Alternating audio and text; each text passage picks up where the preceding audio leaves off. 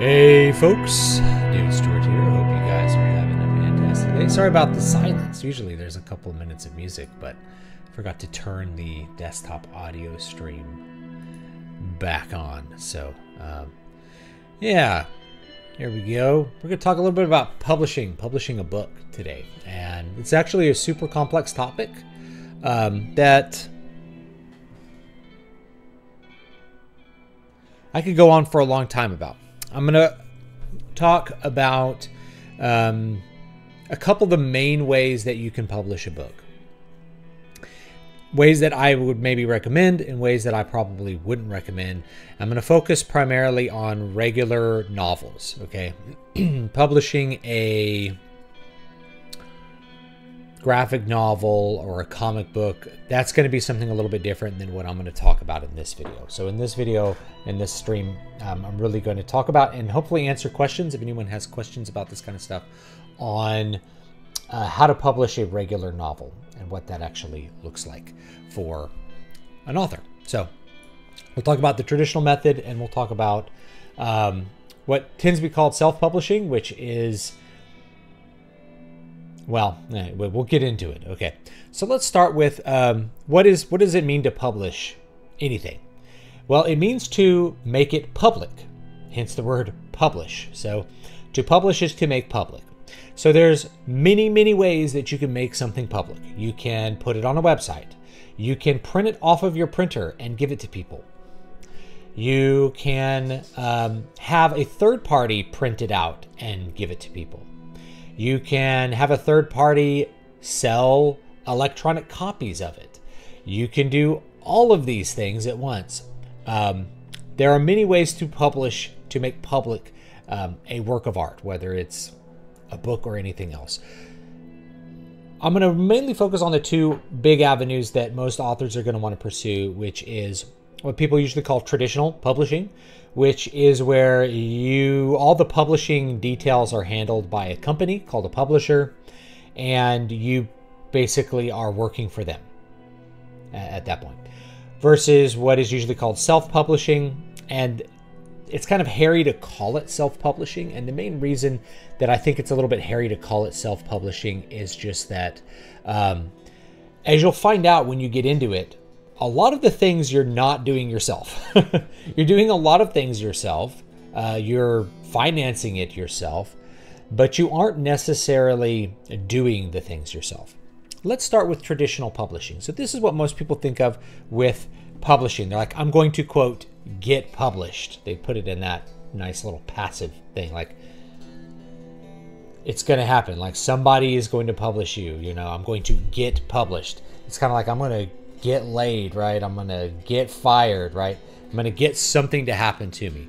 That's traditional publishing. So what is traditional publishing is where you have a publisher who prints and distributes your book, or more likely now hires a third party, a printer, to print and distribute your book. So I'm trying to get this camera angle just right. So if it's a little awkward, I apologize. This is a live stream, so I'm not trying to do it perfectly here, but I'm just trying to get, you know, all the info kind of there. So yes, you will have a publisher who does it. How do you get a publisher to publish your book for you? And what does that mean financially? So the method by which you will get a book published with a traditional publisher is through an agent. If there's not an agent involved, chances are you're doing one of two things. Either you're writing an academic work and publishing through an academic press, in which case you should probably know that. You're like, you have a PhD in something and are publishing something related to your area of expertise, maybe, in which case you don't need to worry. Or you're having somebody try to scam you into saying, well, we don't do agents. Every major publisher, every traditional publisher uses an intermediary called an agent. What the agent does, this is just how the industry works.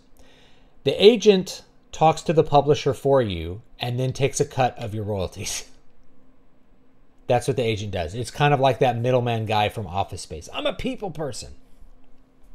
So what the agent really does is they make their money by filtering what manuscripts will get into the hands of publishers.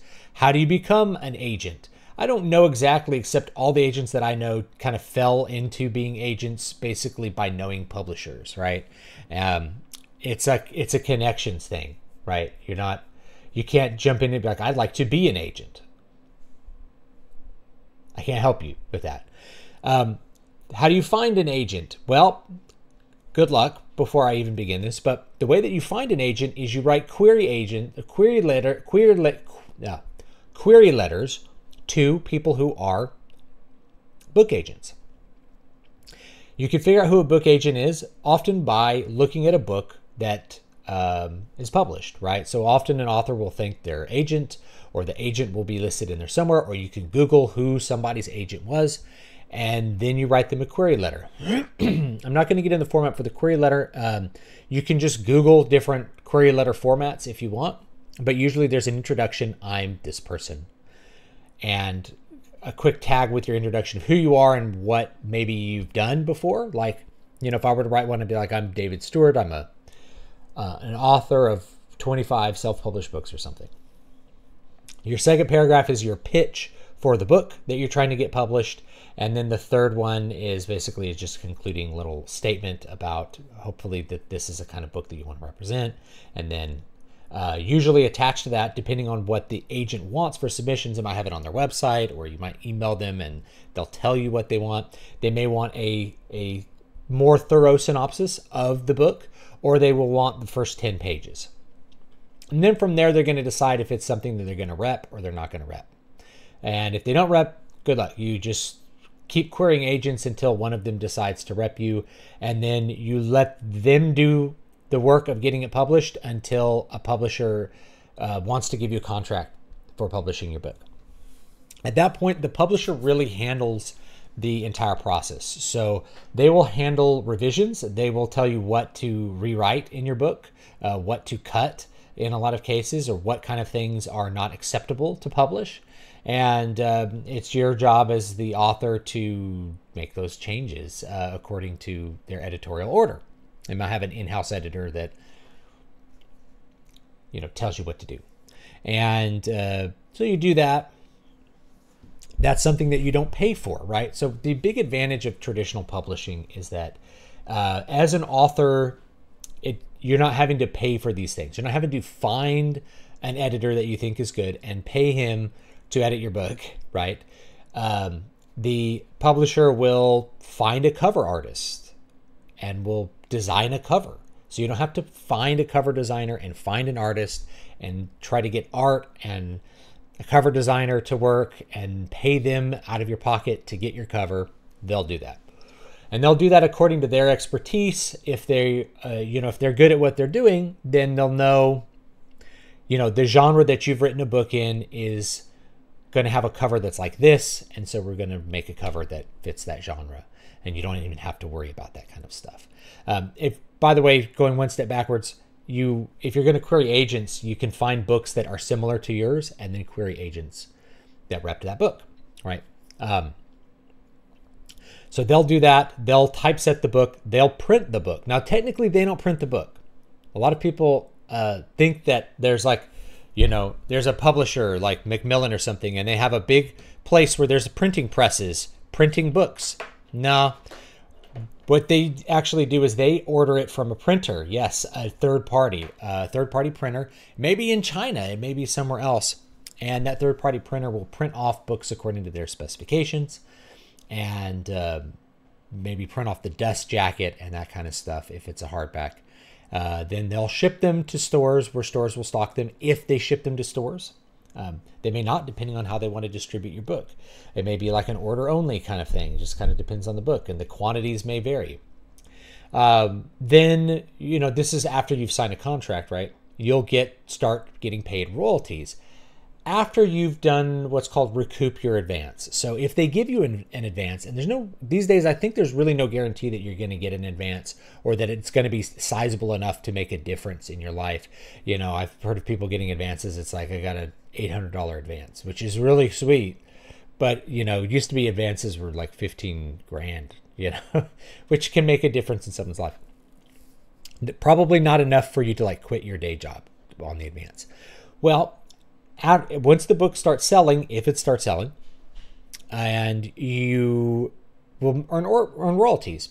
The thing is that you have to earn back in your portion of the royalties the entire equivalent of the advance before you will get paid any extra royalties on your book. You, as an author, will probably get between, I don't know, usually the rule of thumb is like between 10 and 15%, but I've seen maybe as low as 5% royalties. So if you're getting, let's say, 10 or 15% royalties, that means 10 or 15% on like the printer's portion or the publisher's portion of the book, which may not be the retail cost at all. So you may get a book and the retail cost for like a, kind of a trade hardback would be, say, $20. And you're like, oh, great, I make $3 a book because I'm making 15 cents, 15% royalties. That's pretty good, actually, right? That's really not bad profit, $3 a book, except it's going to be out of usually the publisher's part of that, what they're actually selling the book for, and that may be $8. So you may be getting, 75 cents, a dollar. You may be getting maybe $1.50 if they're selling it for $10, right? But often less than that. And if you're selling paperbacks, it's that much less per book. Now, if you get paid $1,000 advance and you're making $1 per book, that means you have to sell 1,000 books before you begin to recoup. 1,000 books doesn't sound like a lot when you're thinking that you're going to be the next, Stephen Hunter, but 1,000 books is a lot, guys. 1,000 books is a lot. I have a really hard time selling 1,000 books, right? I've done it. I have multiple books that have sold in the thousands, but selling them in just getting a book to 1,000 sales is a huge milestone. That's like a bestseller. Okay, just so you know. This is why I'm very skeptical of claims of certain people like saying, oh, well, I've sold 6 million books. It's like, how come I haven't heard of you? What do you mean? It's like 6 million books is like Jurassic Park. 6 million books is like, a Dan Brown book, right? It's like, I haven't heard of you. It makes me think you haven't actually sold 6 million copies of a book. There's not a lot of readers, right? People are not like reading a lot. 1,000 copies is a lot. Okay. Then after that, then you're making your royalties, right? You're making, maybe getting a royalty check every quarter. And that's how the publishing works. Now, what may happen is a publisher will have the books printed, have the books shipped either through a distributor or from their own warehouse to, whatever bookstore wants to stock them. And usually they have an agreement where the bookstore will stock a lot of stuff. So they can, the bookstore will agree to stock the book, basically because of an agreement with the distributor. After a certain amount of time, if that book hasn't sold, the bookstore doesn't actually buy the book. They basically get the book without paying for it. And then once the book is sold, all the money goes everywhere, right? It's not like exactly credit, but basically think of like they buy things on credit. Thing with that is that you only have so much shelf space. So if a book doesn't sell, you need to send it back and get rid of this inventory that is a liability to you that you're not getting rid of, that you're not selling. Well, the thing is, it costs a lot of money to ship books. So what they typically do is take the dust jacket off, or if it's a paperback, rip the front cover off and throw the book away, or burn it, or shred it, or turn it into toilet paper, whatever they're going to do with it. And then they send back just a big envelope full of the covers, right? Because that's just really cheap. So what may happen if you get a book traditionally published is that you get an advance, then the books go out, the books don't sell well, your books are all burned, and then you never make another dime or get another book published because you didn't recoup. That is a possibility when you are in the traditional publishing realm. If you have a book, even, your first book, which is like a development book, if it doesn't recoup, you may be out of the business forever at that point. You never know. Unfortunately, there's a lot of authors that end up that way. They even maybe sign up to do like, here's a trilogy, and the first book comes out and it bombs. And the next two they can't even publish them because they don't have the rights to the book anymore. So the thing is, when you do with when you go with a traditional publisher, the publisher holds the rights to the book to publish. So if the publisher decides to let that book go out of print, it has to be out of print for a number of years before the rights revert back to you, the author, and you could publish it through a different publisher or self-publish it or something like that. Okay, so that's basically how traditional publishing works. The big advantage of traditional publishing is that you don't have to do all the stuff that I'm going to talk about for indie publishing. It doesn't require you to front a bunch of money. If a publisher is telling you that they're a hybrid publisher, they are what are called a vanity publisher. I will cover that towards the end of this lecture. Okay, real publishers do not require money from you. They are taking the risk of publishing your book. They are paying for the materials, they are paying for the distribution, and they are therefore taking a big cut of the profits. Okay, so the advantage is you don't have to worry about that stuff. So if you could get a book traditionally published, it can save a lot of headache of you having to learn, like, what is good cover design? How do I find a good cover designer? How do I hire an artist to do things? How do I format a book? How do I print a book? How do I ship a book? Like, all the ins and outs of publishing can take up a lot of time. And so if you can get something traditionally published, then that can save a lot of time. The downside is you'll be making less money over time compared to somebody who is self-publishing, who actually knows what they're doing and is successful.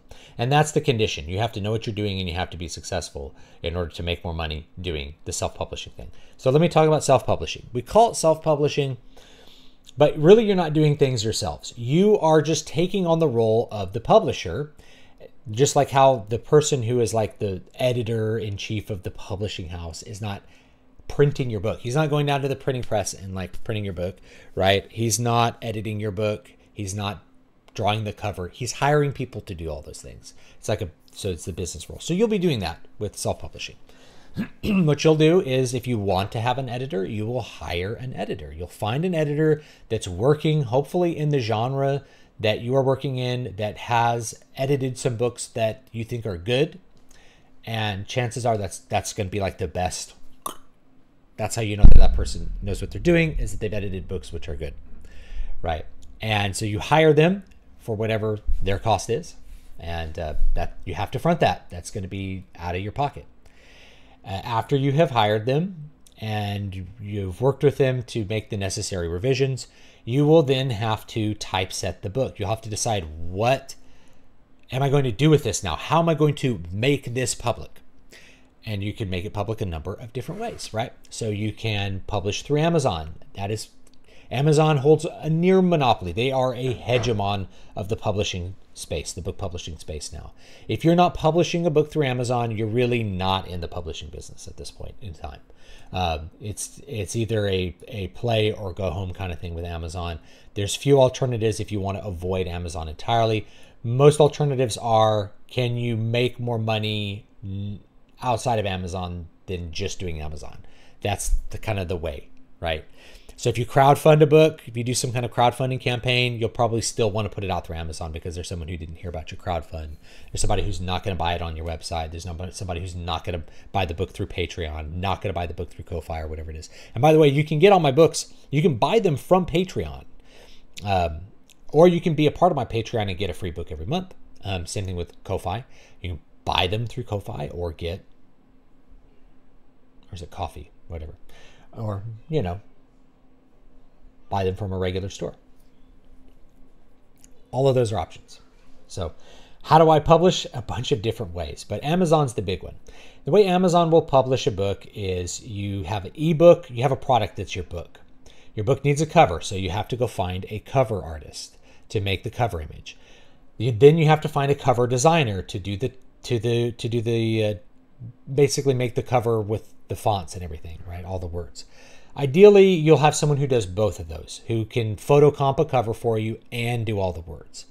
If you have a visual artist, chances are they're not going to be able to do both. And I remember having a discussion with a painter who's like, well, I prefer to do all this. I'm like, your typesetting is not correct, right? It's just not genre correct, and that's just not what your strength is, right? Your strength is doing the image. I would want you to do the image and not do the words. Plus, I would want to change the words at a future date. Right? I might want to add book one or something onto something. And the artist wasn't interested in doing that. I'm like, okay, that's fine. I'm not going to work with you, because, that's how it is. I need to be able to have the ability to change the words and to control those and know what fonts are going to signal genre and stuff like that. So when you design a cover, At that point, you really have to know what genre you're in, because the cover design needs to fit with the genre. A lot of people kind of miss the boat on cover design, and they think, oh, I want to have like a cover that's like this. I'm like, that's great, but people will think that it's not in the genre you're writing in. Your cover actually has to look like other covers in the genre. It has to be generic, for lack of a better term, or people won't know what genre it's in. There are fonts which communicate genre. There are colors which communicate genre, like yellow. You notice all the Westerns have yellow covers, right? The color yellow is in almost every Western design. So if you're writing a Western, chances are you're going to want to use a warm color palette that features the color yellow, at least in the font, if in no other part of the image. It just signals to people. There are certain fonts that say Western. And sometimes I see like covers done by, I don't know, designers who don't really know this stuff, aren't really aren't really cued into knowing what genres are supposed to look like. And so they mix these things and come up with a design that doesn't look bad, except for the fact that you look at it, you're like, I don't know what kind of book this is. Is this a Western or a fantasy book? I've seen fantasy books with like the Western style newspaper fonts with like the little serifs in the middle of the letters. That's like, okay, that looks like it's a spaghetti Western something, right? It doesn't look like a fantasy book. Or it's all yellow with something like that, and then there's an elf on the cover. You're like, is this some sort of genre mashup? What is this? It's like, no, it's straight fantasy. Okay, well, I thought maybe this was elves in the Wild West, right? A cover can communicate a lot. So you have to know the basics of cover design, even if you're going to be hiring someone else to do the work. Because you could hire somebody who doesn't know what they're doing, and if you don't know that they don't know what they're doing, you're going to pay for something that's going to like tank your book. Okay, so you have to know some basics of cover design. I have a ton of content on the channel for like, how to do basic cover design, as well as how to know if a cover is bad. So you'll have to hire the cover designer. You take that cover, you take your manuscript.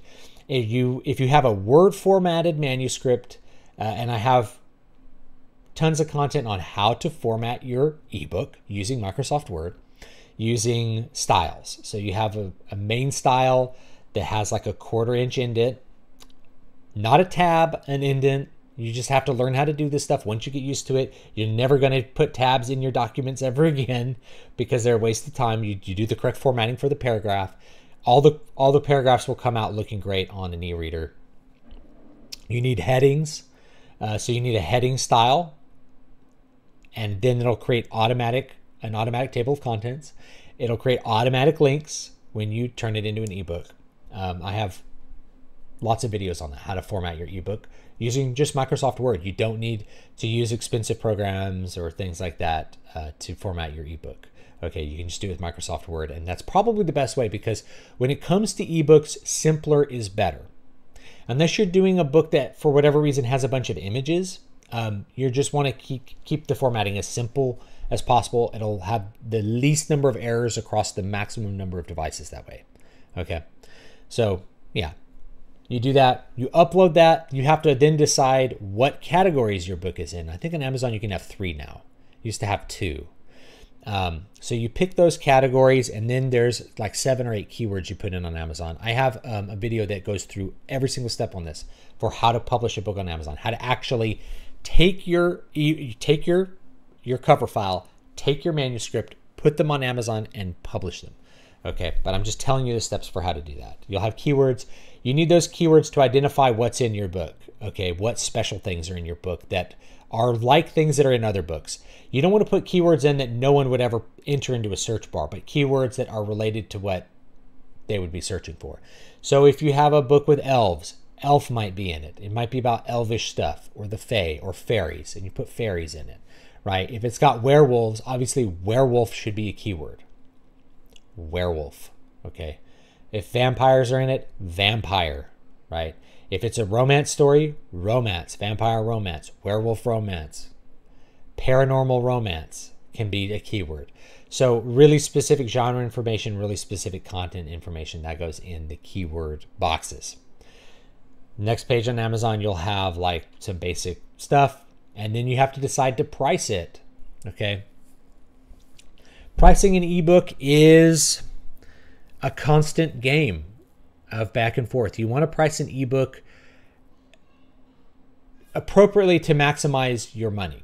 If you make your ebook, you're like, I've heard people like, why don't you make your ebooks $15.99? I'm like, because no one will buy them at $15.99. Okay, it's like, then you have to sell 1/5 as many ebooks. The problem is you sell 1/1000th as many ebooks, right? So if I took like City of Silver, I think I sell the ebook for 99 cents.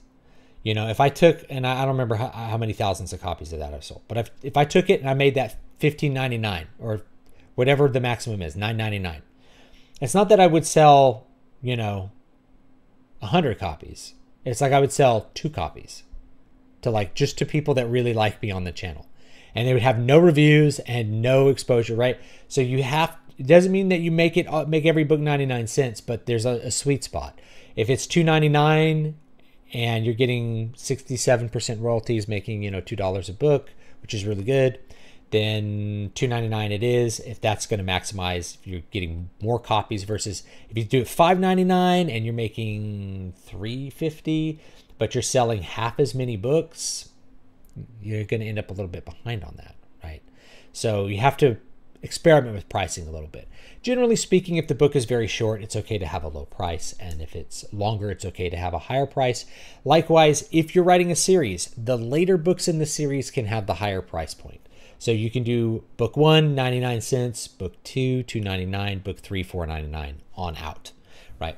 Sometimes consumers will just, it's not that they care that much about price, right? They're not sitting there like, it's a $2.99, right? But for whatever reason, around $4.99, around $5, they stop and think. Even though that's just like still the price of a cup of coffee, you know, they still stop and think, you know, is this worth $4.99? Whereas like $3, it's like they won't even think about it. There's a thing that happens. At $9.99, spending $10 on a book, especially an ebook, people will just, they'll hesitate big time on it unless they feel like there's some special value with that $10.99. That's some of the interesting things that happen with pricing. So there's a psychological aspect to pricing, and you have to be willing to play around with it. If you're a trad publisher, you probably just put it at $9.99 and just expect everybody's going to buy the print version because that's what you want to sell anyway. Right. That's how you put an ebook out. Putting out a paper book is not that big a deal. Like on Amazon, you put like create paperback.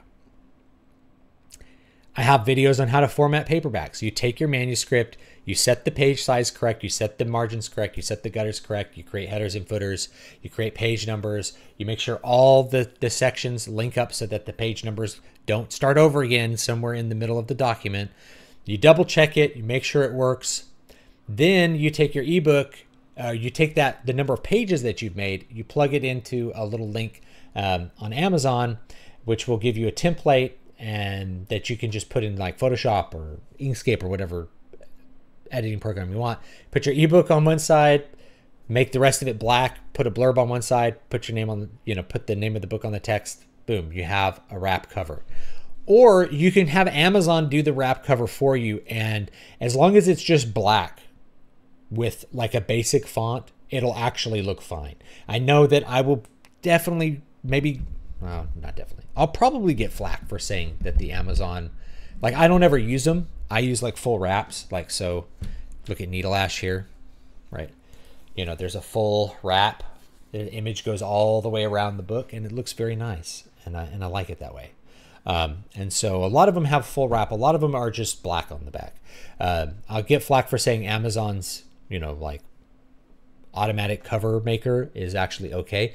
But if you're starting with a really good ebook cover, just having black probably looks fine. Let me see if I have an example somewhere. Hold on. Let's see.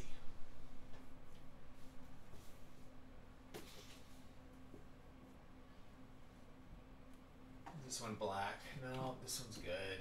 I gotta have one that's just black. No, it's not black. It's black. Man, I really don't do a lot of just black covers. This one's black. All right, it doesn't look too bad. Whoops. Here's the Needle Ash Part 3. So this one, it just has a good ebook cover, the nice colors, blue and yellow. Turn it over, it's just black. Just black with words. It's a little more design here, and like if you do it through Amazon, it's just gonna all be like white, but that doesn't matter that much. Here's a major, here's a regular, traditionally published book in the 6x9 size, which is one of my favorite sizes. And in fact, I recommend this book, Cool, Exile of Atlantis, with all these beautiful illustrations in it, black and white illustrations. What does it have? It just has a black cover on the back. It's just black with a blurb, right? So that's another thing you'll need. I forgot that. Please excuse me for glazing over that. You need a blurb. So what's the blurb? The blurb is this part on the back of the book that says like, it gives you it sells the story, right? It's just like it's a setup of the story. So, hey, you should buy the story. That's what that is. I have stuff on how to make a blurb.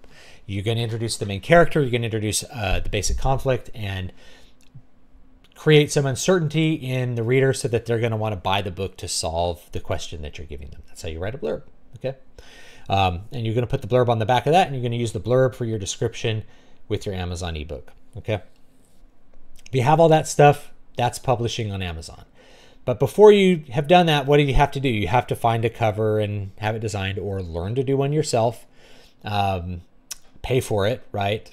Pay for the images if you're doing it yourself. You can't just get images off of Google, right? You have to buy the rights to those images, guys. Or just use AI images, which don't require royalties, right? A lot of people are like, you can't use AI images. Then artists are out of work. It's like we've been photoshopping covers for like 20 years. Artists have been out of work because of costs for a long time, right? So you have those. Maybe you've paid for editing, right? You have to format the ebook, right? Proofread it, maybe. You probably need to do that. Otherwise, that's it. You're making it public. So that's making it public on Amazon. You can use Drafted Digital, which is the service I recommend for going to every other store. However, you get a lot more royalties for being Amazon exclusive. And the increase in royalties you get for being Amazon exclusive, if you're just doing stores, will very much outweigh the extra sales you would get on any other platform. It's just a numbers thing because, and I've done it, 90-something% of the sales come through Amazon, and like virtually nothing comes through anything else, right? Like my Drafted Digital royalty checks are so low, it's like I don't even think about them, right? It's all Amazon. So just keep that in mind. Now, how exclusive you want to make them to Amazon, right? Like I technically give my books away that are Amazon exclusive through Patreon and stuff, because that's not considered publishing them on another platform. At least it wasn't back when I started doing that. It's not like legal advice or anything like that. And if Amazon finds that you're publishing something somewhere else, they can like kick you out of that program, or kick the book out of it at least, and not give you like the full royalties. But at least in the last few years, they almost never check up on that. Like it's almost not like Amazon doesn't care about their book sales part really anymore. So yeah, that's publishing. That's making it public. It's not the same thing as marketing. Marketing is a whole different ballgame as far as like publishing your book goes. How do you get your book to rank up? And like that's a whole nother can of worms to open up. That's how you make your book public. Drafted Digital's process is very, very similar. If you want, I could make a video like walking through a Drafted Digital process. The cool thing about Drafted Digital is you can make your book free if you wanted to just have it on stores to try to gather readers. Like they get the book and you encourage them to sign up for your mailing list or something, then you can make the book free through Drafted Digital. And you can use price matching if it's on Drafted Digital to make the Amazon book free, which is where you're going to get a crap ton of free downloads. Okay, so if you can get the book to be free on Amazon forever, like perma free, then you'll get a lot of downloads, which means you can gather in a lot of readers. I was talking to someone on on my Patreon Discord, my patron Discord, about like, how many stories should I publish and behind a paywall? I'm like, the truth is you have to build the audience before you can ask them for money. You have to provide them some reason for them to know you and to buy your product, which means you're going to have to publish free articles. You're going to have to give free content away to get people interested in who you are, especially if you're just starting at ground zero as nobody, right? You don't have exposure through some other platform, or you're not known for something else, right? Like if you could have, if you're a rock star publishing, if you're Dave Mustaine, right? You don't really need to have free content to get an audience. You can publish a book even though you've never done that before and charge money for it and get an audience, right?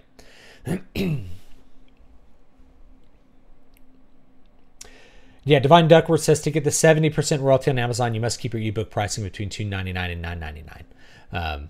For 70% royalty to 35% royalties on books over $9.99, right? So they're really encouraging you to not make it more than $9.99. That was a big thing from about 15 years ago. All the ebooks are $9.99, and then when they let authors start pricing them down, the first thing they did was start competing with each other and getting them down. 99 cents is a really good intro price, but yeah, you're gonna make 30 cents on like that 99-cent sale, versus if you make it just $2.99, you can make basically $2, right? So not just by increasing the price threefold, you increase your royalties by a lot more than threefold, by sixfold, right? At that break point. And then you know, there's no real reason to price an ebook over $9.99 unless you're going with a textbook model. So if you're selling a textbook, and in which case you already know that, yeah, you can make a $900 ebook if you want. There's people who sell $10,000 ebooks that include like some kind of consulting service or something as part of the ebook sale. It's just a way to like sell a consulting service. Or if you have a textbook, the textbook will be $95 for the ebook. Or you can rent the ebook, right? Those sorts of things. Anyway, that's basically making your thing publish. Before I talk about other ways to publish and other things like serial publication, vanity publishers, like publishing on your website, like really self-publishing where like you were the one selling the book too, which we can talk about. Keep in mind, like when we're self-publishing, what we are really doing is being the business side of the publisher, and Amazon is really selling the book. They're really kind of the publisher of record, I guess, in that case, and we are kind of putting our thing on their storefront, right? All right, let me check the comments and stuff before I go any further here. Let's see here. The way I'm looking to go about my own novels is publish as a web novel on various sites. That's serial publishing. We can talk about that. Build a fan base. It's got to be free. That's just how it has to be. Like, people are not going to pay for something they don't know anything about unless you are convincing them through advertising, which costs money, right? Make money on Patreon, hopefully. Again, you have to build an audience before you can do that. Then hire an editor maybe and an artist. Turn each complete book into a light novel and self-publish. Yeah, get a light novel artist. You have to pay for the art. But what's cool about that is that, and this is another thing too, whenever you are hiring somebody, you always want to do it work for hire. You don't want to be splitting your royalties with other people if you're doing self-publishing. Anyone that has some sort of offer like that, don't do it. Talked about this with the problem with audiobooks. There's an option on ACX, which is kind of Amazon's way to self-publish audiobooks, that would let you split royalties with a narrator. Don't ever do that. If you are thinking of doing that, you're either going to be screwing the narrator or screwing yourself, or you're both getting screwed. So all of those are bad.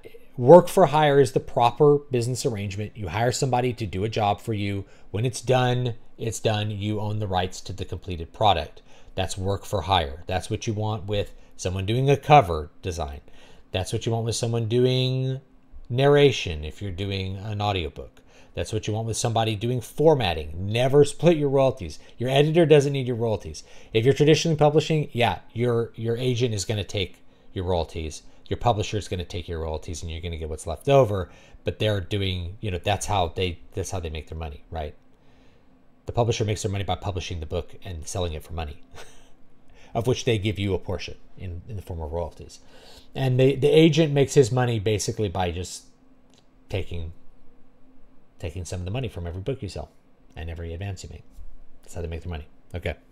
I read your Needle Ash series of books over at a subscription service called Everand, formerly known as Scribd, and I definitely enjoy them all. Okay. That's interesting. I'm not sure if I ever published them there.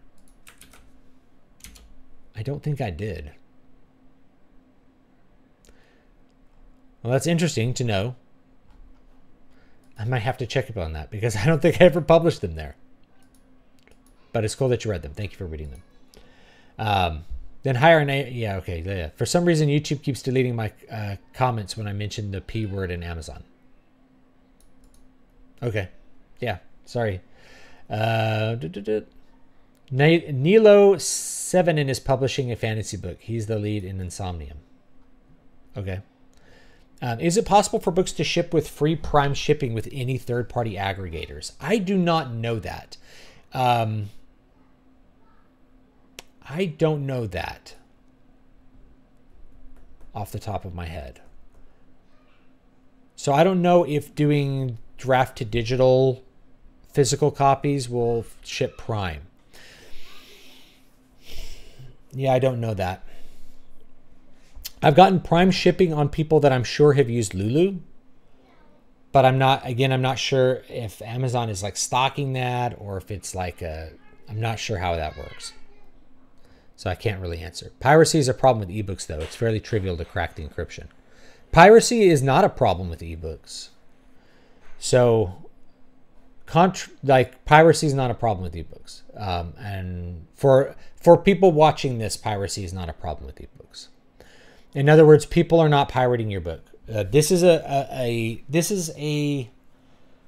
don't want to call it a mistake. I think it's a misunderstanding of people who are new to this business that they're going to be losing money to piracy and they start worrying about piracy and people stealing their book. People have to know who you are and know what your book is before they ever think about stealing it. Right?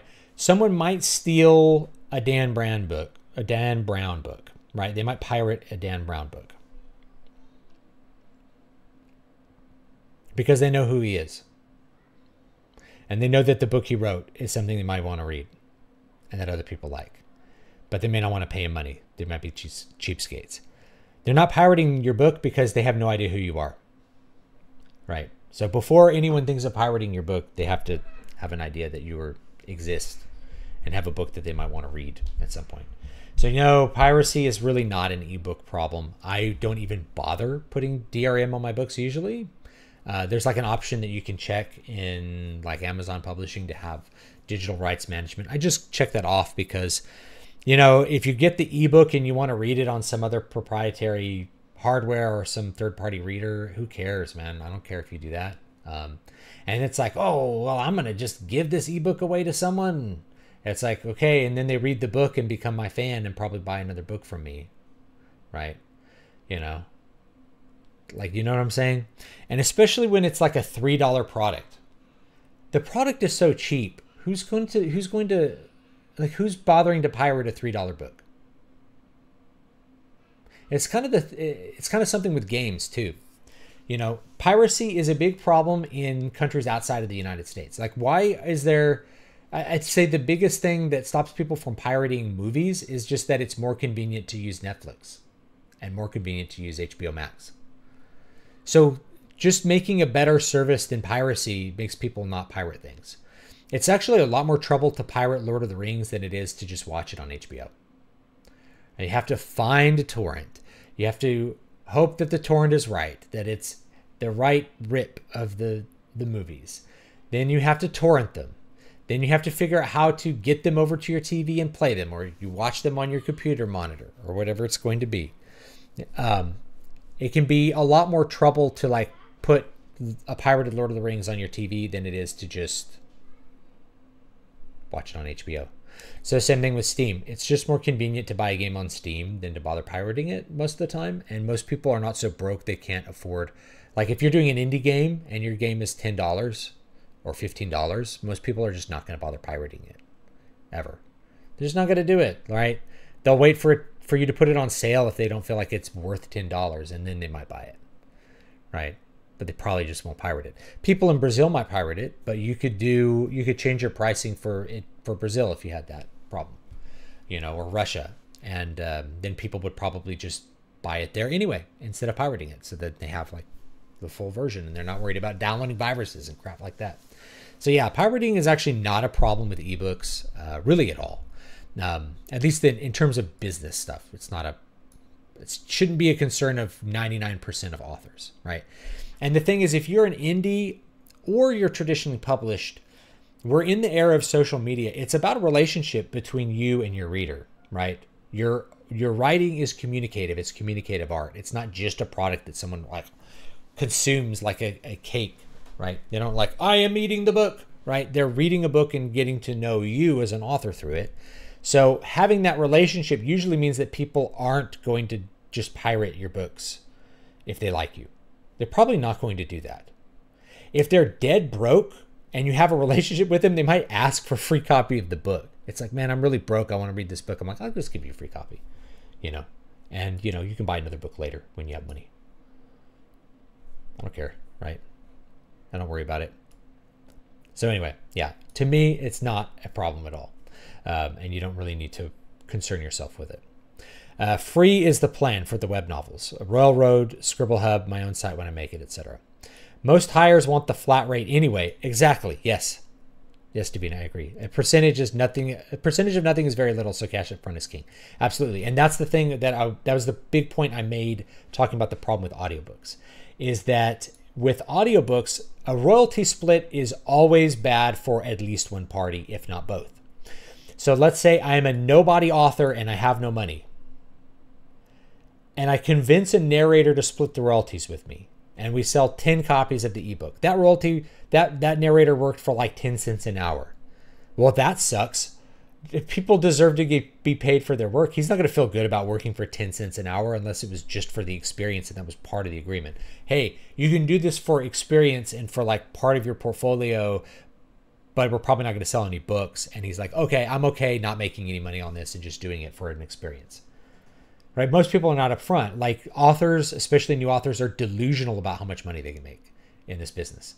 So they're like, yeah, we'll just split the royalties and it all work because he's doing work. And it's like, nah, what ends up happening is you screw over the narrator by not selling any books.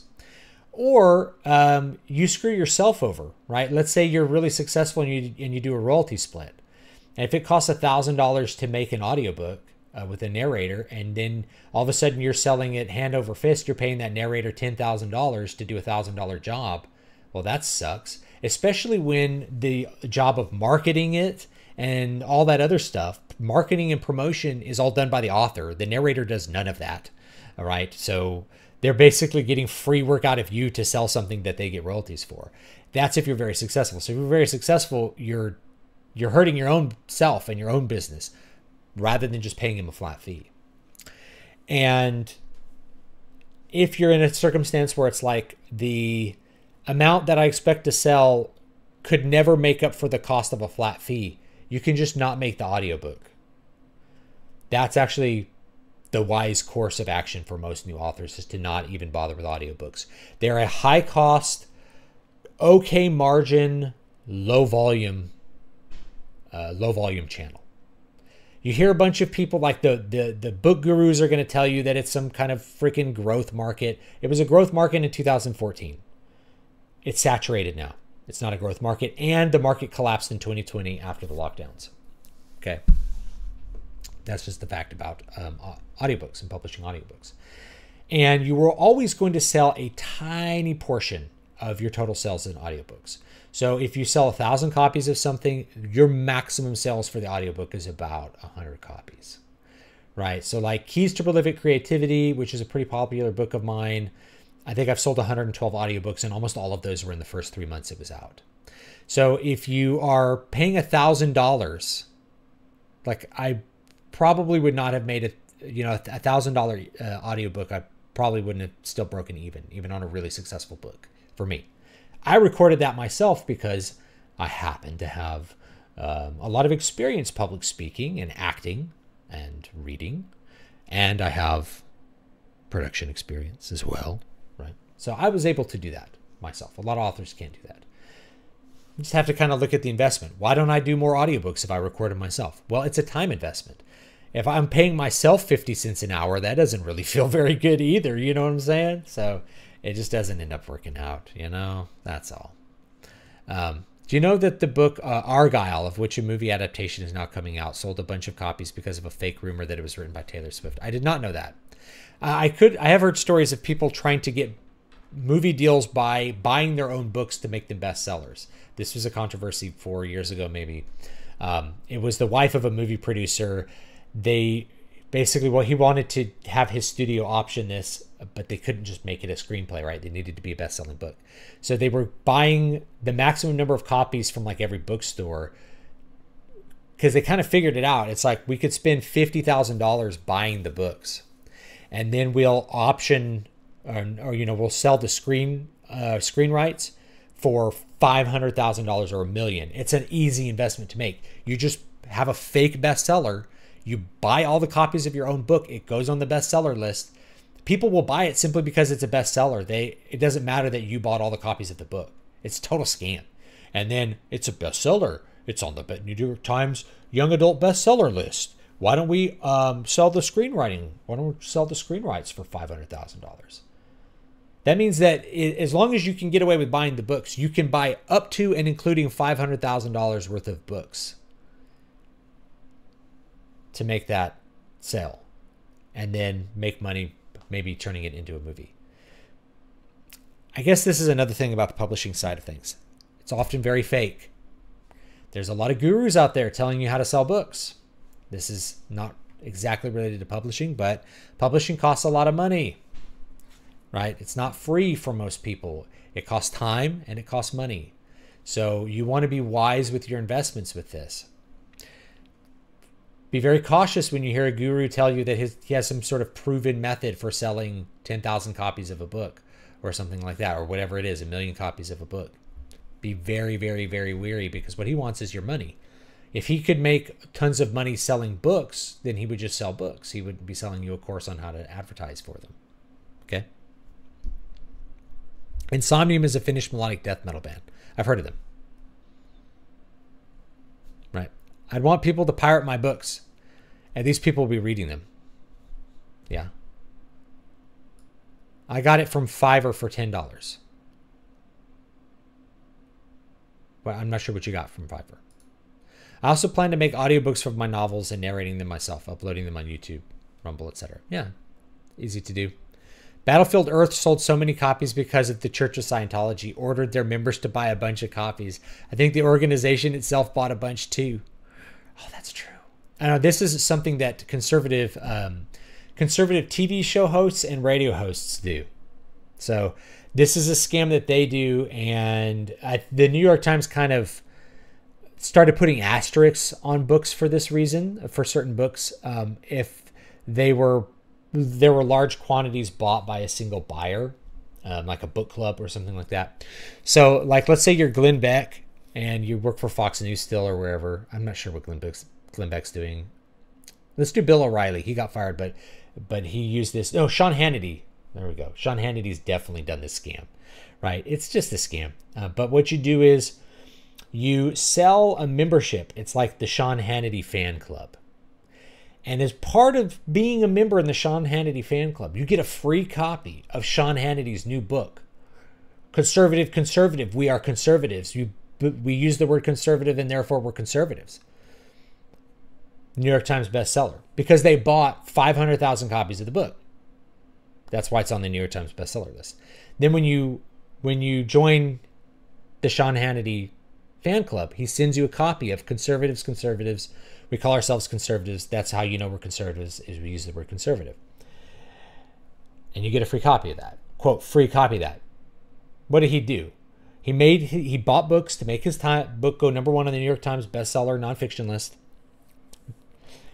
And then he recouped that cost by selling a membership which included that as a free book, a free hardback copy of the book, right? So they do that kind of thing, and they did it. There were so many that did it.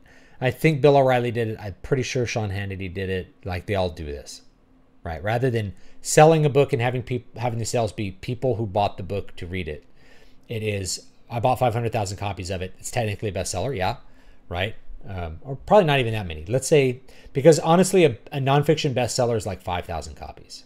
So they buy 5 or 10,000 copies. Boom, #1 New York Times bestselling list. They could sell 500,000 memberships, but they sell a bunch of memberships, and then the membership is $30. The book costs them $15 to buy. Make a little profit and recoup the loss of buying all the books. And then they can write, of course, they write off the cost of buying the books on their taxes because it's part of the membership. So it all works out beautifully. Big scam. One of the issues with audiobooks is their size. It's a good idea to only sell compressed audio. The lossless files are too large for most buyers and a waste of bandwidth. I kind of let the store figure that out.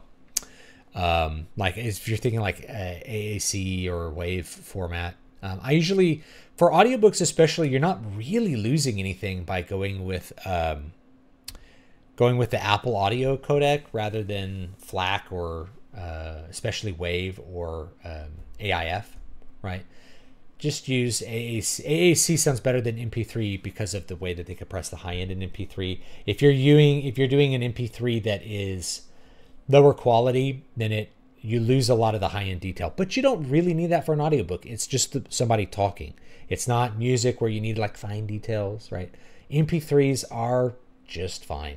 In fact, I think ACX requires an MP3 file, not a WAV file or anything like that. Right, I think ACX requires an MP3 file. Apple uses AAC. AAC is their own audio codec. It's a little bit better on the high end. AAC is used by a bunch of other companies now as well. So like AAC, chances are, if you're like using Spotify, you might be getting the songs in an AAC kind of format, right? Unless you're doing Ultra HD, which is like a FLAC or something. So on Bandcamp, like if you buy my stuff from Bandcamp, you just upload WAV files and then Bandcamp converts them for you. So if somebody wants a FLAC, it gives them the FLAC version of the file. If somebody wants an MP3, it gives them 192 kilobyte per second MP3. I like that. I like that amount of convenience for sure. Okay, so here's a whole hour, right? That's publishing your book. Let me talk about some of the things that are a little bit outside of those two main things, like find an agent, query agents, hopefully you get one, maybe later the book gets published. By the way, with traditional publishing, there's a big lag time between writing your book and getting it published, sometimes years. I have a friend who she's published, I think, 2 books through a traditional publisher, like a small, quote, small press. When you hear small press, they don't actually have a press, guys. They're hiring a printer. They're a small press because they just don't do a lot of sales and they don't have a lot of authors.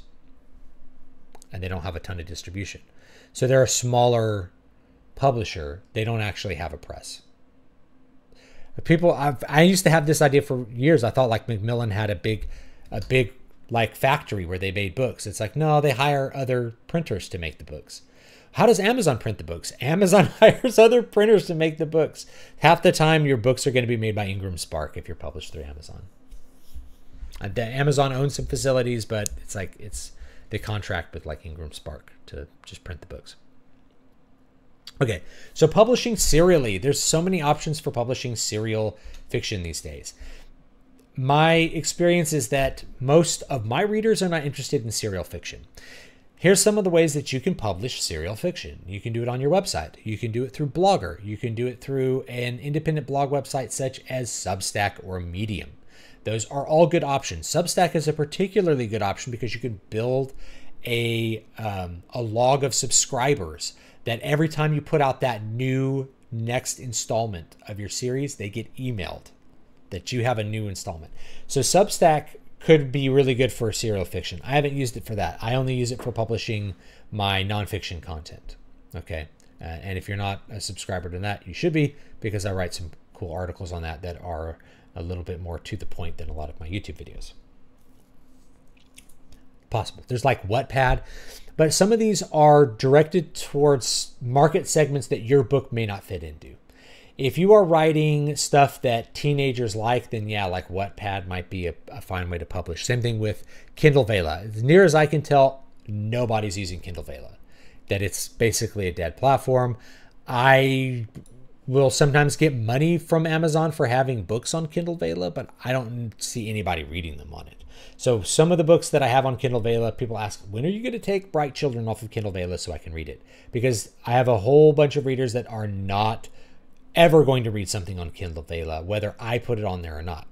Most of the people who are doing really well on Kindle Vela are authors who already had a big audience and a really involved email list, and were able to get their readers to buy into Kindle Vela just for their story. It's not, the organic growth on it has been really bad, but it's an option. And there's a lot of advantages to publishing serially. The main one being that it forces you to be productive. You know that you have to come out with the next installment this week, or you're coming out with an installment twice a week. It makes you do the work. You can't go to sleep till you do the work that is due the next day. Especially if you feel like you have readers, even if it's like 10 people reading your blog, 10 people, it's like, I can't let those 10 people down. I have to finish this story for them. And it'll help you to finish the book. Muramasa Blood Drinker was originally published serially. Nobody read it, right? Very few people read it. I would say 15 people, maybe tops, read it that way. Made it as a book, way successful as a book. Most people are just not wanting to read serial fiction for whatever reason, but it's an option. And it's a good option if you're new, because the upsides outweigh the downsides. The upside being you have the potential to build an audience. You are forced to do the work on a consistent basis, and consistently doing the work is what's going to help you achieve your goals and actually get your book done. And you can always have the option of taking it off of that later and just publishing it as a regular book. So if you're new to this, you're a fairly new author, then in my opinion, the advantages of finding some way to do it serially, whether it's on one platform or lots of platforms. To me, I tend to try to pick one just to cut down on the amount of extra work, right? If I have to publish one 1,500 word section of a story to 3 different sites, that becomes cumbersome to the point where I get annoyed. I don't remember where I published where. Like it's hard enough for me to cross-publish things on like 2 websites, much less like 3, 4, 5 websites. But if you're new and you have time, then make a spreadsheet and like check off that you've done each one. And especially since each site will have slightly different ways that formatting works, where like the formatting from your Word document doesn't get pasted in and you have to reformat, like italics and things like that. It can be really cumbersome after a while. But anyway, yeah, those are options. Vanity publishing. Let me talk about vanity publishing before I go. I might skip the live right tonight because it's already getting pretty late here. But vanity publishing, this is a thing that popped up decades ago. And vanity publishing was in some ways the original self-publishing. And they called it vanity publishing because people pretended like they had their book published by paying for a company to print copies of their book. There are people who, at least in the past, could make really big use of a vanity publisher. These were people that were selling books as an auxiliary to something else they're doing. They're selling books at, like maybe they're selling a book on diets and they're going to like health conferences and selling the books out of their trunk. Or they're going to like, different shows, trade shows, and selling the books at their booth. That's who vanity publishing was for in the past. What a vanity publisher does is they take money from you and then they do the stuff that a publisher would do. So they take your money, you pay them a big sum of money, and they'll edit the book. They'll design the interior. They'll hire a cover artist. And then they will print off a certain number of the copies of the book, or maybe put the ebook on Amazon for you. And they'll call themselves like a hybrid publisher, meaning you give us the money and then we'll split the royalties. That's the worst. That is the worst possible arrangement. Is somebody that's like, we're a hybrid publisher. You give us the money to publish it and then we split the royalties. It's like you're paying them forever for them to just hire an editor and hire a cover designer. And the thing about vanity publishing is chances are they're not going to do a good job with any of that. Got to be real. If you were able to find a vanity publisher and be like, I'll just pay you money to do all this stuff that I do on my own. and they did it well, then I would see the value of that. But they usually don't. So what typically happens with the vanity publisher, remember, they're trying to make a profit. They make the profit from you, the author. They don't make a profit from selling your book. They actually don't give a shit whether it sells. They just don't care, right? Because they got $5,000 from you. They charge, first of all, a big sum of money. It's like it's $5,000. So what do they do at $5,000? Well, the person who owns the vanity publisher calls himself the editor-in-chief. He does a rough editing job. He gives you some feedback to make you feel like you're getting your book edited by someone who knows what the hell they're doing. Chances are he has no idea what he's doing, right? You fix those things because you're a new author and you're naive and you have no idea what you're doing. So you figure this guy knows what he's doing. I should just do what he says. Cool. Maybe they put the book on Amazon. Nowadays, they put it on Amazon. They write a blurb for it. They don't know anything about your genre. You wrote like Mennonite romance. So they write a blurb that kind of describes the story, but they're not going to go research what Mennonite romance blurbs look like. They hire a cover designer. Hey, this is about like Amish people getting married, and they just like, they photo bash an Amish person in a field, and then they put a bad font on it, and then it looks like a Western, and it gets released. They hire their friend to do the cover design. And I know of a publishing company that basically just like hires a baby boomer friend of theirs to do the cover design, and it always comes out bad because they don't know, they haven't done any research into what those genres need a cover to communicate. Do you know what I mean? Like, they might know how to operate Photoshop, but they have no idea of like what color things need to be and what kind of images need to be on a cover in order for it to fit correctly in with the genre. And so the whole thing ends up looking like awful. There's one, and then, so I'll give you an example of one of these, which is Calumet editions, Calumet editions, right? If you are on Twitter, chances are you've had people that are Calumet editions authors follow you on Twitter and want you to follow them back. All of this is automated. It's all robots. I could tell you all about how authors try to use automated marketing to avoid doing the work of connecting with readers. That's what social media is about, guys. It's about having a relationship with other human beings. It's about knowing that there's hey, I'm following this author and he says things that a human says. Maybe I don't like all of them, but at least he's a human. Hey, there's a person who's tweeting at me and he's a human being and he reads my books. Maybe I should treat him like a human being, or, you know what I mean? Right? Like, social media is about building a relationship. People talk about parasocial relationships, and that's a whole nother thing. But the point is that it's real people, right? So automating it is kind of against the point of social media. It's trying to turn a Twitter profile, which is for you to communicate back and forth with another person, into an advertising platform where you're just not paying Elon Musk to advertise on his platform. It doesn't work. So that's the thing. So like what Calumet Editions will do is that they will sell you a package, and that package includes like editing and all this stuff with the book. They'll find a cover for it. They'll make you a Twitter profile, which they control. And then they'll take that Twitter profile and they'll automatically tweet out links to the book.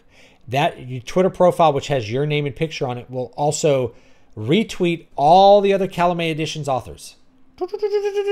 So if you look at the feed, and I'll look one up real quick, okay? I'll look one up. I'm going to see if I could find one if I haven't like blocked them all by now. So all it does is retweet. It tweets out the book link and retweets other Calumet Editions authors. And then it's like, look at this. You got all this engagement because all these Calumet Edition authors, which are automated accounts, you got 100 retweets, okay? They're not real. They're all fake. They're all bots, right? It's just robots talking to robots, trying to convince you, the author, that you are actually getting something for that service that you paid for. You're not getting anything, okay? It's all robots doing it. They follow other authors. It's automated. Anybody that has the word author or writer in their profile, they're following you. Now, what a lot of automated accounts will do is they will then unfollow people after a certain amount of time. So they follow you, You follow back because you're trying to make a connection with a human. You're like, oh, this guy's a writer. I'll follow him back. I did this in 2014. I didn't know what the hell I was doing, right? I'm going to follow them back. Follow back.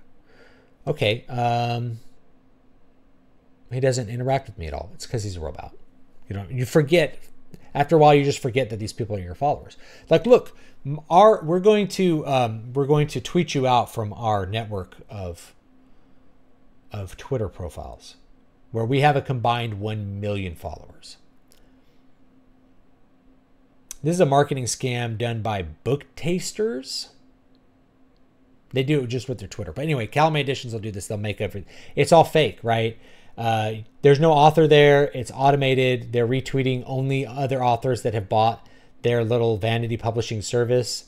And no books are sold, but it doesn't matter because the point is to sell a package to the author, not to sell any books. So it doesn't matter that those 100 retweets didn't sell a single copy of a book. It doesn't matter that none of the bot stuff matters because the author is the customer, not readers. Okay. So book tasters, authors, let me find them. I might just show them. See if I can find them. Let's see here. If I haven't blocked them, I think yeah. So I think I blocked most of these guys because they are scams. But I think I haven't blocked this one. Okay, let me show you. There's a couple clues here. I'll give you a couple clues. Let me pull this up here.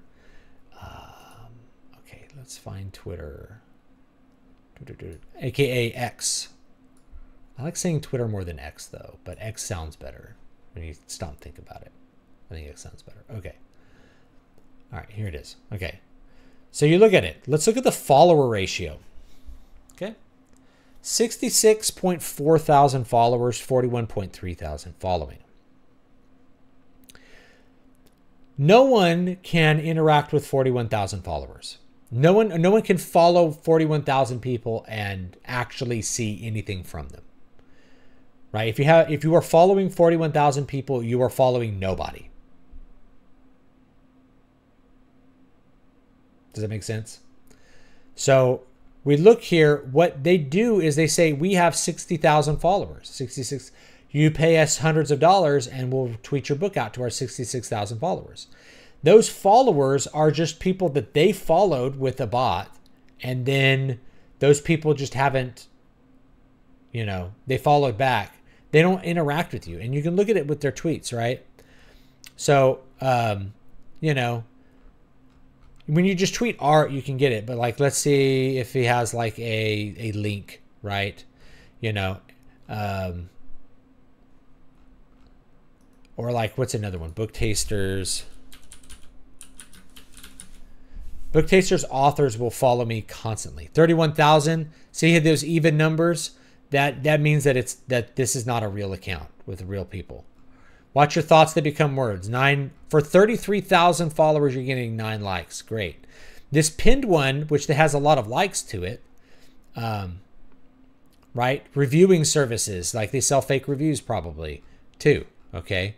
Drink your coffee. You'll repost something that you've reposted before, or that gets engagement. You're reposting the things from the other account, right? Tweeting out a link to a book for $300 as a promotional service. If there's even followers, this big account following you that has 31,000 followers will never retweet you, right? You are never getting engagement or promotion out of this at all. You're there to make this number bigger so that they can sell a service to an author. That's why you exist. Okay. If you're following any of this stuff, you should probably block it. But yeah, another one that I think of is like Calumet Editions. That's what they do. They sell you an author package that includes them making an automated Twitter account for you and pretending that like that's going to sell books. Lulu is a printer. Alois, what is Lulu Books? Lulu is a printer. So they will print your books. You can hire them to print books. Kirsova magazine is printed by Lulu now because he made the owner of Ingram Spark cry. Which is a whole nother story, but yeah, so they're a printer. And so if you are doing like a crowd fund, which is something else I should talk about. So I'm going to caution people, anyway, I want to caution people away from vanity publishing. If there's a company that says, we are looking for authors to publish and we will publish you, and we're a hybrid, that's all vanity publishing. Steer clear. If you're going to be using your money, then just self-publish it by yourself. I have videos on how to do it. Trust me, it's going to be worth the time because you can do it for more books. It's like, how do I self-publish? Here's me, looking at you, looking at me, looking at you. What am I doing here? Let's just have me. Okay. Doesn't Lulu have better print quality than Amazon? It depends. In my experience, not really. It's like the same. Lulu will damage less books, apparently, than Ingram Spark will. And you can do different things with Lulu that may be better. So Lulu might be a really good printer if you're looking at doing graphic novels or something else that is more image intensive. If you're doing black and white images in your book, they need to be formatted in a certain way that I don't have time to talk about now, but I've talked about it in other videos, right? If you have like black and white illustrations, like, I don't know if you guys can see that, black and white illustration. It has to be formatted a certain way to come out like really crisp in a book. Basically, you have to not have grays. It has to be black and no grays. And instead of grays, you actually want halftones, which is like dots. Printers do halftones automatically, but if you are trying to print grays with like Amazon Print on Demand service, you can end up with a really washed out look. That's all. It doesn't look that bad, but like it looks kind of washed out, and you can actually see the halftones there. So that's what Lulu is. They're pretty good, right? Most of my friends that have used them say that Lulu is good. And generally the books come printed on time, printed well, not damaged product, not product that you have to send back because it's been printed incorrectly. It's generally pretty high quality. I think there may be a listing of literary agents in your local library. There used to be a catalog of music agents and stuff, talent agents that you could find at libraries, but I don't know of that now. The way that most authors I know of who have found agents is by querying agents that rep authors that are in a similar place to them. So if you write a book that is like Harry Dresden type books, then you would want to get Jim Butcher's agent. You would want to at least query him. Then you want to find a lot of other authors that are maybe similar and then query those agents. Joe Abercrombie's agent, right? All the way down the list, mid-list authors, bottom shit-tiered list authors. You keep querying. There's no reason to not query a great agent, an agent who repped a big author just because you're new. Because Jim Butcher was new at one point too, right? The thing that worries me about KDP is people have gotten their accounts suspended or worse due to false positives. Aggregators apparently do this less often. I've heard this as well. I've not gotten anything taken off of Amazon. I've never gotten suspended from Amazon. And I do know some of the people that cry foul about Amazon are actually crying foul about being caught doing something, such as using Chinese click farmers to click through their KDP Select books and rank them up for them. Or they pay for a promotional service not knowing what it is, and it's a click farm, and then their account gets suspended. I knew someone that happened to. It just ended his career. Like he just had to walk away from doing books. After that happened, I think he never published another book. I think he just walked away from the business, which really sucks. But when you have to start again from ground zero to build up all of especially the social proof of reviews, having to do that all again from like square one, ground zero is really, it'll just, what's the word, like despair? It'll put you in despair. You're just like, okay, I'm just done. It's like if I got the YouTube channel banned, I'd probably just be done doing YouTube. That's all. Like starting with 2 subscribers and doing the same thing again.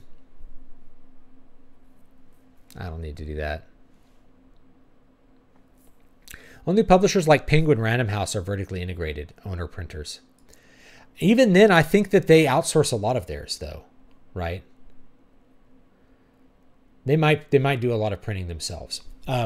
Just as an example, I have one right here. Who published this one? This is a print-on-demand book, guys. This Robert E. Howard book is print-on-demand. And I've gone over this before. Who printed this? Copyright Cole Productions. This is a Del Rey trade paperback. This is printed by Ingram Spark, I'm pretty sure. It's whoever does Amazon stuff. It's the exact same formatting, exact same print quality. Everything on it's the exact same size. It even has like the same little like bins in the, yeah, it's a print on demand book. There's a lot of big publishers that still use print on demand, because if you're going to make a run of books and you know you're not certain about how many you're going to sell, or you think it's going to be low volume, but like it's something that you just have the rights to or could easily do, like Cole, or it's a reprint, you just do a print on demand, and you don't have to ever do invest a lot of money in a reprint and then hopefully make your money back over time. You just, if it's not selling a lot or it's a low volume book, you just have it as print on demand. You use the same kind of sales channels as everybody else, and it works. Wattpad started with fanfic. That's right. Yeah, classic authors wrote serially. Now this is true. So, you know, Charles Dickens wrote serially. Lots of people wrote serially, but serial fiction was a different thing in the 19th century. Newspapers published serial fiction. People bought lots of magazines and they read them. There was serial fiction in literary magazines in the 20th century, Weird Tales and Astounding Science Fiction and all that kind of stuff. Why did that go away? Well, it just went away because a lot of those venues for that to exist went away. People buying constantly new issues of literary magazines or newspapers. I don't own a newspaper subscription, and I actually don't know anyone who does. So why would they print serial fiction in that?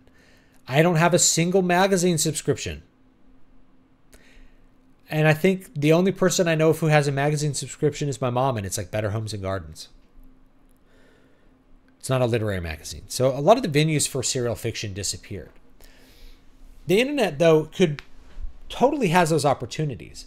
And if you're starting out, the optionality is probably to at least try it, because the worst that can happen is no one reads your book. And then you publish it as a regular book anyway. No big deals. I think Dickens wrote, was it the Pickwick Papers? One of Dickens's books was written entirely serially. And then there's a lot of classic fantasy and science fiction books that were written kind of one piece at a time in the literary magazines. The Gunslinger by Stephen King was written as 4 or 5 separate story installments in a magazine. And then he published it as a whole book in 1978. So yeah, great stream. Thank you. Mystery title in Comic Sans. I've heard Comic Sans is easier to read. Just as a weird thing. Someone's like, yeah, you got to try reading in Comic Sans. You'll never miss a word. And then I tried it and I could. And I'm like, but it feels so stupid. It feels so stupid to read in Comic Sans. Al Gore super duper serum. All right. It's 8:10. I probably need to call it and have dinner. I've been gone all day. Went and took my son to the doctor and my wife to a doctor down in Houston. And we went to the museum, saw some mummies. I haven't had a real meal all day, so I need to probably call it and go have a real meal, and then I'll do another live write, hopefully later in the week. Get this little story that I've been doing live on the air finished up, and then I'll demonstrate how to publish it. I'll demonstrate all the stuff that I'm talking about here now. Last thing I'll talk about is crowdfunds. I don't usually do them. Some people do them. What do you need to do a crowdfund? I'll give you basic advice. You need to have an audience already. So you need to have people who already know who you are and are interested in buying a product from you. So you need to build an audience. So before you do crowdfunding comes audience building. If you start off with crowdfunding and you're a nobody and this is your first book, no one will fund your book. They have to have a reason to do it. They have to know you. So you have to have a social media following. You have to be playing in a Swedish melodic death metal band, whatever it is. You have to have that going on before you do a crowdfund. Crowdfund is basically this. You have it on Indiegogo or Kickstarter or something. You have a couple of monetary goals. You have several packages people can buy into, like I'm buying the ebook, I'm buying the physical copy, I'm buying a signed physical copy. Those are three really easy tiers for a book. An ebook, paperback, a hardback, because you can do paperbacks and hardbacks print on demand through Lulu or Amazon, signed hardback. And you can come up with other stuff too, like signed art or something. Or I'll hire an artist to do interior illustrations as a stretch goal, right? Then you have goals. Like my goal is to fund this at $1,000. You want to set your goals fairly low, goals that you think you can meet. So if a goal is $1,000, that's a big number, but keep in mind that you're going to be using portions of those orders to buy physical copies and sell them. Sorry, let me say it's $1,000 and you feel like you can meet $1,000. You have a nice big audience to do it. You sell those packages. You have stretch goals. If we get to 2,000, I'll hire an illustrator to do 10 illustrations for the interior of the book. If we get to 3,000, this, and you can have regular goals. Like at $1,000, they'll pay for the cover and editing. $2,000 interior illustrations. $3,000 and this. Brian Niemeyer has some really cool tiers in his book where like you could pay $250 and you get to get killed in the book. Like there's a character that's you or named after you and they get to die in the book. That is a cool tier, right? You can come up with really fun, creative things like that. That people, I'll pay $250 to have you kill me in the book, right? Have you kill me in the book, right? So that's cool. That's how you do a crowdfund.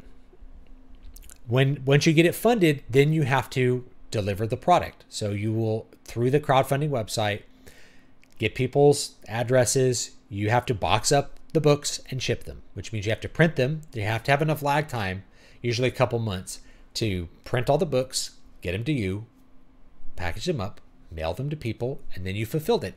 And then you can email out the ebook, right? Or do the ebook through like BookFunnel or something else, right? There's a million ways to distribute ebooks. It's really easy. You can do a BookFunnel to freely distribute ebooks as long as they're low volume. I actually have a paid BookFunnel account because I use it for like a lot of books and to distribute a lot of books through like Patreon and stuff like that in the past, and also like for other projects. Anyway, yeah, I've used BookFunnel for a lot of stuff. We don't need to get deep into that. Most authors don't need to worry about that kind of stuff now. That's more promotional kind of things. Anyway, you do the crowdfund, and then after you're done with the crowdfund, you can always still put the book on Amazon and sell to people who weren't around for the crowdfund. And that's what I recommend you do. Okay. So the crowdfund is good because it gives you a nice lump sum towards the beginning of a project to pay for things or to quickly recoup expenses. Generally, you're going to want to already have a cover to do a crowdfund, which means you're going to have to eat the cost of a cover no matter what. And then other things you could pay for later if you want to hire an interior illustrator, interior designer, you want to hire someone to do something else, editor, whatever it's going to be. So that'll pay for all the other expenses that you incur along the way. Okay. Anyway, I think that's going to be it for today. I think I covered most of the basic publishing stuff. Yeah, and like if you're crowdfunding, generally you're going to want to pick a printer to do your crowdfund. Some people actually hire like fulfillment services to do this, but there's more money in having Lulu print out the books. So you know exactly how many books you need because you crowdfunded them. There's 50 people who need physical copies of the book. You print 60, so you have 10 extra maybe. You print that number of books and mail them out, sign them, whatever it is. It's great. I don't buy into a lot of crowdfunds, and here's why. People are really bad at fulfilling their crowdfunds.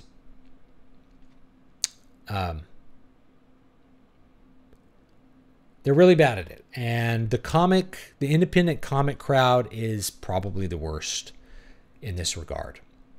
I saw another indie comic finally got fulfilled after 2 years after being funded. And it wasn't even like a complete story. It's like, they're going to fund book 2. No one's going to buy it. If you don't fulfill your books on time, you're not going to get a lot of repeat customers. So you need to have a fulfillment goal that you can actually manage. What tends to happen is they crowdfund comics and then they're terrible at doing work. And so they never do the work and the book comes out a year or 2 years late. There's so many comic artists that do it. I can tell you a few that don't, and I've had them on the show. Matt Krotz, John Delarose, they do their stuff on time. Yakov Merkin, who's a novelist, he does his stuff on time. Brian Niemeyer does his stuff on time. So if you go buy their crowdfunded stuff, you're going to get your book and it's not going to take that long. J.D. Cowan does his stuff on time. Okay. Kirsova, you'll get, if you crowdfund with the Kirsova issue or one of the other publications that go under that name, then you're going to probably get your book on time. They don't have massive delays. When they do have a delay, it's like it's a week, right? It's not 2 years. So I'm very leery of crowdfunding at this point. That's why you need to have that audience relationship, because audiences, once you burn a reader, it's really hard to bring them back into the fold. Once a reader gets burned by crowdfunding in an area, they're not going to want to contribute to it later. If they kickstarted Cyberfrog and Cyberfrog came in 2 years late and it was garbage, they're going to like never crowdfund another comic again. They're just like, no, all these indie comic creators are bullshit. I'm never giving them a dollar. If the book is live, maybe I'll buy it, but I'm not doing a crowdfund, you know. Some YouTuber apparently paid $50,000 to have him inserted in some animation where he got hit on by some character from Has Been Hotel. I'm addicted to crowdfunding board games. I love it. I crowdfunded Hero Quest, the new Hero Quest. I'll admit I did that because I love the old Hero Quest, and my son and I've had a ton of time playing it. But even then, it took like over a year for that to get delivered, and that kind of lag sucks. I don't like that kind of lag on stuff. A thrilling read. I couldn't put it down. Stephen King. It's a thrilling read. I couldn't put it down. The book is the book is called "This Book is Covered in Glue." Now my hands are stuck. This is a thrilling read. I can't put it down, and I'm really worried about it. Thanks muchly, Overlooked Pictures. Thank you for watching on Twitter, on X. I don't think anyone watches this shit on Twitch. I haven't promoted or like dealt with my Twitch channel until like recently, after like letting it lay dead for years because I just don't like Twitch at all. So I don't think anyone watches on Twitch. I heard Twitch is basically dying anyway, which maybe that sucks. Whatever. You know. Yeah. The new Hero Quest is pretty good. It's listed as 14 plus, which is dumb. My 8-year-old plays it just fine. I don't know why it's 14 plus. I think it's because people die. Okay. Let me give some links before I go, and then I think that's going to be it if I can find my links. All right.